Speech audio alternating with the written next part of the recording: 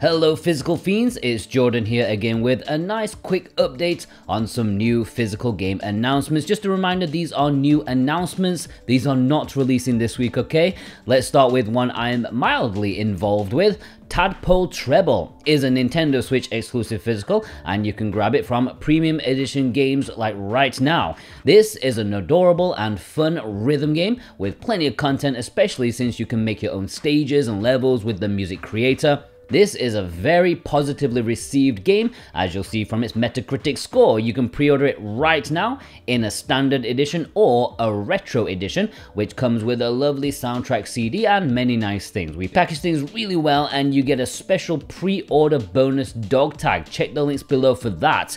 And yeah, by the way, if you want any of the games shown here today, then please do check the links below. If you purchase via my links, well, I'm just super grateful. If you purchase from VGP, remember you get free worldwide shipping if you purchase over 80 Canadian dollars, which is about 60 American dollars, and you're also put into a chance of winning a $10 discount coupon like every week, and I announce the winner every Monday over on Switch Watch.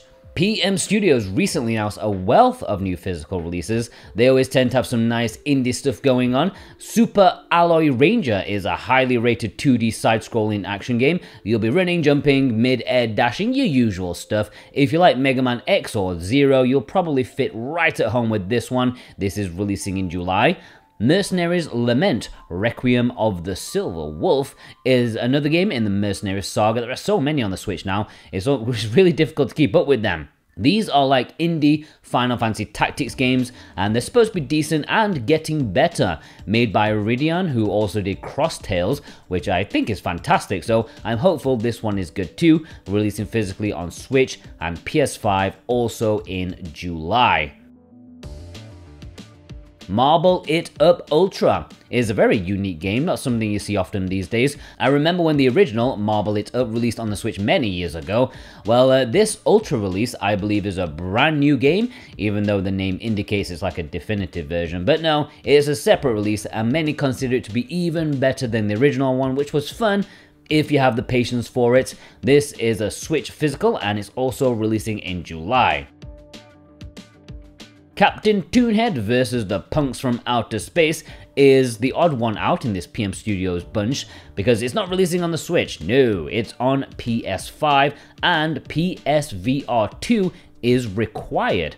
Way to make your product as niche as possible, but I understand why. It's a first-person tower defense game that looks surprisingly cool. This one is releasing in late June. Teenage Mutant Ninja Turtles Mutants Unleashed is different to Wrath of the Mutants, which I mentioned a few weeks back.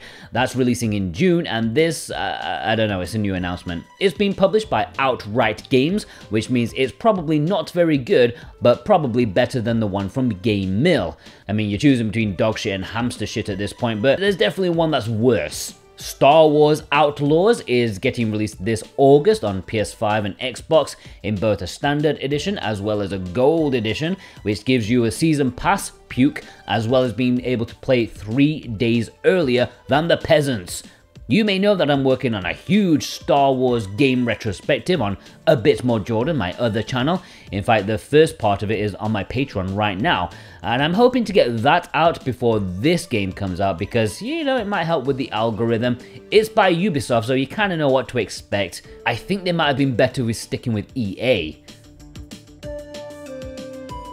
The Wreck is a visual novel type game that's from Red Art Games on Switch and PS5. On their website you can get the deluxe edition, which includes some extra goodies, but the standard edition will be available at retail in Europe, although Video Games Plus will carry some standard editions. If you do want to get this from their website, redartgames.com, you can get 10% off with the code SWATCH10.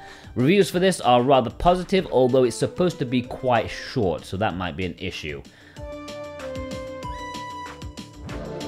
RPG Maker With finally did get announced for a Western physical release on Switch, PS4 and PS5, releasing this October on, well, Halloween. Make RPGs, but this time collaboratively. Very niche genre, but still cool. I wish I had the time to dedicate to it. Bridge Curse 2 is another game I've mentioned before, but just a quick mention now to say that it does have a North American release that has been confirmed. When I talked about it last time, I'd only seen the European release. Alright, let's move on to some Play Asia imports. Remember, if you want to pre-order any of these, you can get 5% off with the code Jordan24. Soldner-X Complete Edition is a double pack of shooters, and it's going to be exclusive to Play Asia. They have a standard edition and a limited edition, which comes with a triple soundtrack CD. A decent amount of content for shooters as well. Some say they're a little bit boring, not quite the standard compared to, Japanese arcade shooters, but still nice to have if you're more of a casual player. You can pre-order right now. Tokyo Chronos and Altdeus Beyond Chronos is a double pack of 2 games that are very much erring on the side of visual novel. What's so unique about these games is that they used to be VR games, so there's definitely going to be a bit of uniqueness lost in these ports to a non-VR system, unless they plan on getting Labo up and running again, but I doubt that. This Japanese double pack will have English for both games, releasing August 1st. It's coming in a standard edition, as well as a collector's edition which contains acrylic boards for each game, and a novel, which will probably be in Japanese. Some convenience store is getting a release in Japan with English on the cartridge. This is a Korean visual novel from 2020, but this is the first time it's getting released on the Switch. There must be some kind of fetish for convenience store workers. It's far too common in VNs for it not to be. Anyways, this has management gameplay within the visual novel and is supposed to be very highly regarded. There's an affordable standard edition as well as a collector's edition which comes with a visual box, soundtrack CD, and acrylic panel. Looks really good actually. I might have to pick this one up myself. I believe it's from the same people as Miracle Snack Shop, but has a lot more story to it. Inazuma 11 Victory Road has been confirmed for a physical release in Japan, and it will have English.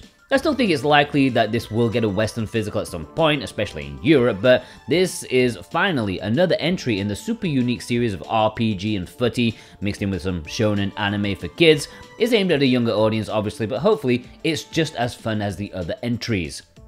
And a quick mention to Madison, which does have a Western physical, but it's getting a Japanese release this summer, and it's coming in a collector's edition. Why this is interesting is because the North American version is surprisingly expensive to get these days. I don't know what's going on with you North Americans, you guys crazy, but yeah, it's like hundreds of dollars or something stupid. So yeah, you might want to get this Japanese version instead. And there we have it, ladies and gentlemen, a few new announcements from these past couple of weeks. Please let me know which new announcement has taken your fancy, and if you'd like to pre-order any of them, then please consider using the links below in the description and the pinned comment. That really helps out a lot. I really appreciate the support, and I hope you all have a magnificent weekend.